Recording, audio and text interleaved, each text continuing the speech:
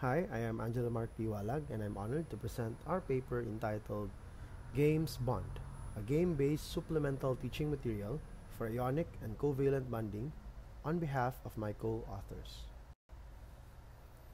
Despite being a part of every aspect of our lives, chemistry is equally criticized and appreciated. Teaching chemistry in high school should be about promoting the subject as a creative science and an intellectual endeavor. According to recent research, the passive technique may not be the best way for students to learn. Moreover, when educators create a passive learning environment, they are unable to identify the misunderstandings that students may have and correct them. Most educators teach chemistry using teacher-centered methods, and these conventional teaching methods do not work well for helping students fully comprehend abstract ideas in order to develop accurate conceptions, mitigate alternative conceptions, and encourage conceptual change. To address this problem, various studies have been conducted investigating the effectiveness of different teaching strategies in chemistry, particularly in chemical bonding. For example, jigsaw cooperative learning was utilized for chemical bonding and showed that those introduced in the intervention were more successful than those who were not. Other researchers also proposed a way of sequencing chemical bonding topics that would help students learn the concepts more effectively. Games were also used to teach chemical bonding to grade 10 French students and Indonesian high school students.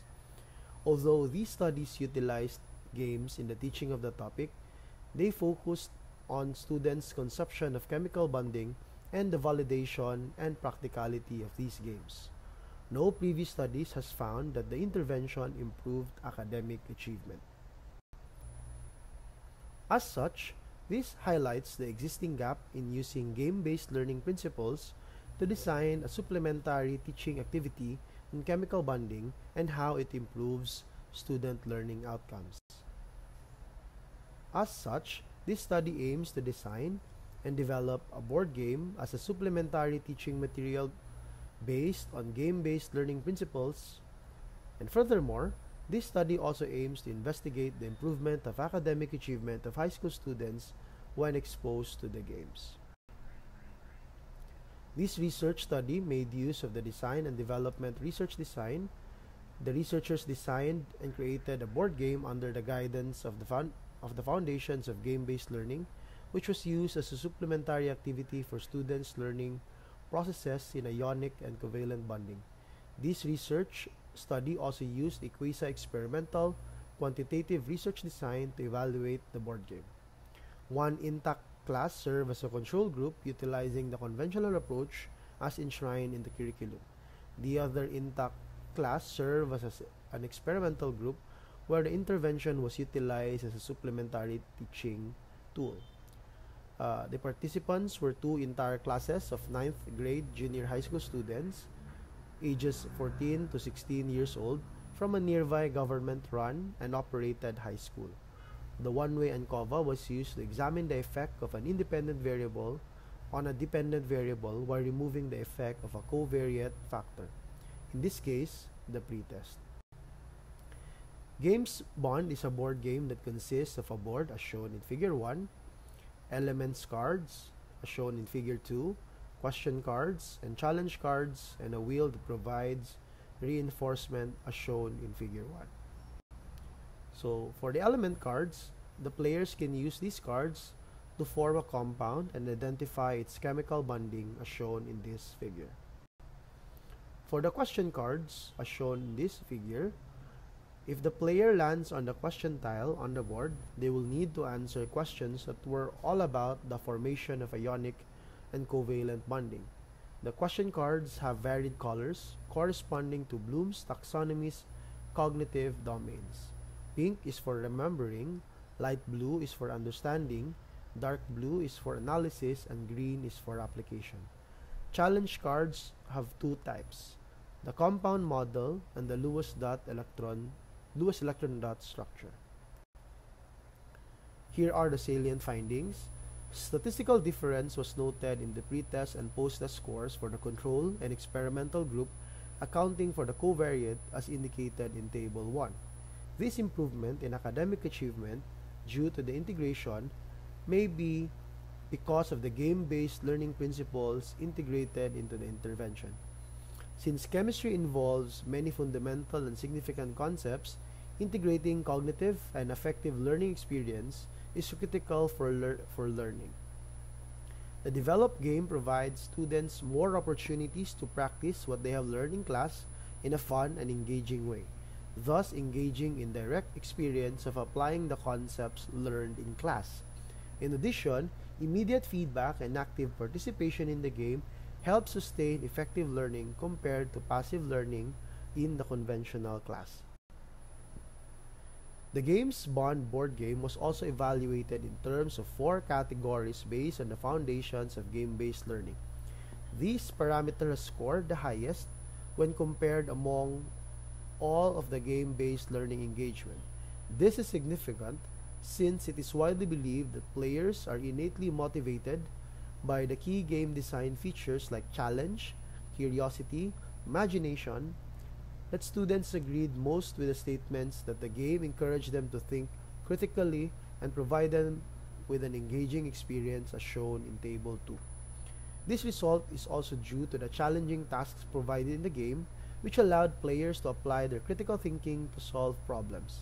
The findings demonstrated that warm colors and rounded shapes produce positive feelings, which in turn improved learning, improved understanding, and transferred test outcomes. This high acceptability of the game is expected as shapes, colors, and figures utilized were carefully and meticulously selected to ensure that the game induces emotion conducive to learning. Throughout the duration of the game, the players can form strategies and techniques to win the game. Thereby, observational skills are nurtured when other players try to overthrow the leading player. When examining game-based learning via socio-cultural lens, we see that learning is viewed as socially constructed and motivated. In addition, although players play individually in the game, they are still provided opportunities to interact with each other. They can learn from one another by seeing how each of the players answer the questions, forms a compound, or does the challenging task.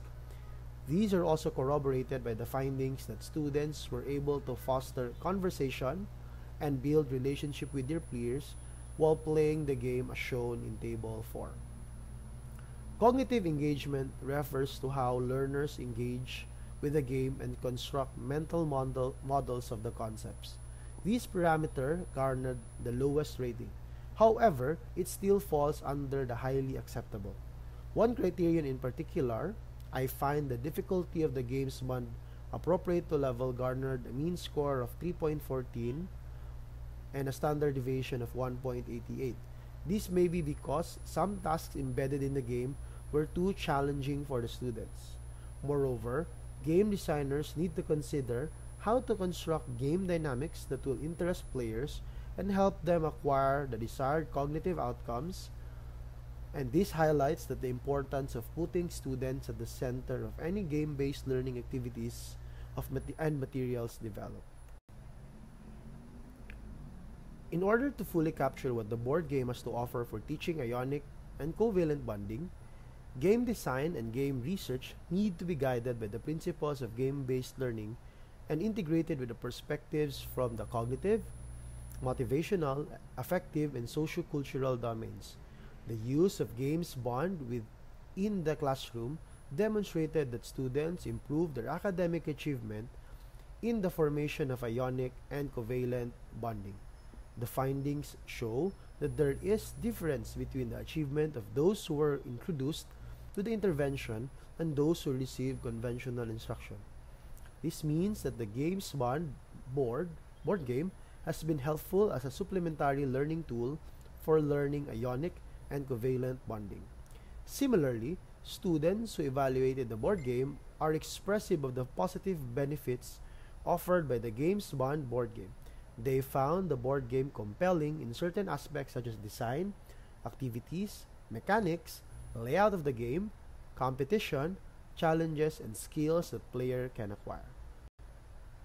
This work was supported by the University of Science and Technology of Southern Philippines. Here are our references. Thank you very much, and I now welcome questions from the audience.